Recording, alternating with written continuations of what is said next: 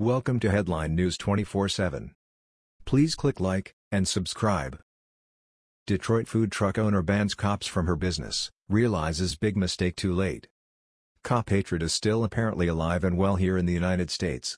Every day, I hear several stories where police officers are denigrated, smeared, or turned away simply for doing their jobs and keeping people safe.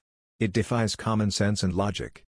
A food truck owner in Detroit, Michigan is the latest example of this type of deplorable behavior. She reportedly said she won't serve police officers or other law enforcement officials because she, along with the majority of her customers, do not feel safe around law enforcement agents. It's amazing how some in the black community buy into this Marxist propaganda. The police, for the most part, are not racist and are not hunting down innocent black people. Women like this are spreading dangerous lies against the very people who would come to her rescue most likely if she got in trouble. The left calls for diversity and love for all, except for those they don't like, such as police officers. In that case, it's usually some version of a death threat thrown officers' way. And the media applauds, shrugs and moves on to the next lie about Trump. The owner, Rocky Coronado, deleted her Facebook post but wrote that she is well within rights to refuse service to law enforcement agents. The owner of Rocky's Road Brew in Rocky, Colorado said this on Facebook. Yesterday, two people came by in an unmarked, black Suburban with tinted windows, both with bulletproof vests and badges. I do not serve law enforcement, ICE, Homeland Security, DPD, etc., so I told them I was close to not make a tense situation more so. They then circled back around with a lady, still with bulletproof vest and badge, getting out of her vehicle asking why I didn't serve them. Not feeling confrontational, I meekly told her that I don't serve law enforcement. She told me she was the Humane Society and that we probably have the same political ideas.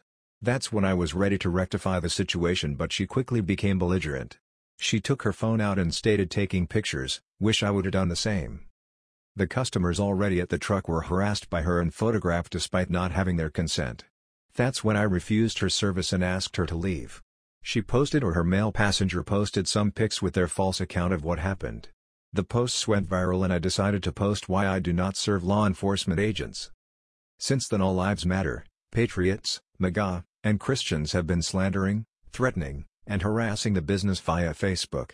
These people, their code switching, their hate, their ignorance shows me I'm on the right path. These people are the threat to freedom, equality, and peace in America. As a brown queer person in America, I am well aware that my very being is a threat to America and its lineage of genocide, fragility, and hate. My very existence is my resistance, and just like my ancestors, I am resilient. So despite the hate and slander, I am well. I wanted to thank everyone for the emotional labor these creeps cannot be reasoned with, and support. It's super comforting and I love you all for it. I had planned to take the day off to attend Rise in Flynn, a nationwide day of environmental action, but because of the madness I'll be doing some self-care near home. So, I'll be closed, but will keep you posted on when I'll be open back up. With resistance and love in mind, Rocky Coronado #Black Lives Matter #Refugees Welcome #Shingalimagra #NoMamsgi. You know what, she does have the right to do as she pleases. But officers and the rest of us have the right to not visit her food truck.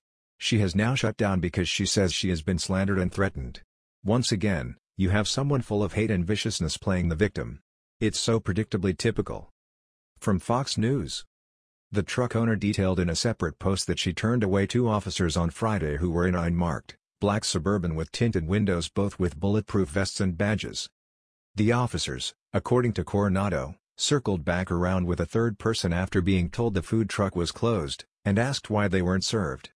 Not feeling confrontational, I meekly told her that I don't serve law enforcement, the owner wrote.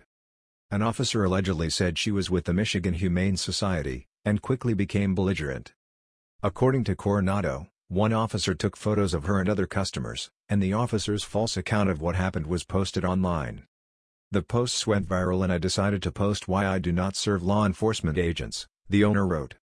The Michigan Humane Society, which provides animal welfare and sheltering services to the metropolitan Detroit area, doesn't seem to have any comment at this point on all this. I can't say I blame them over this. Detroit Police Chief James Craig told the Detroit News that his officers find the business owner to be uncooperative with the department.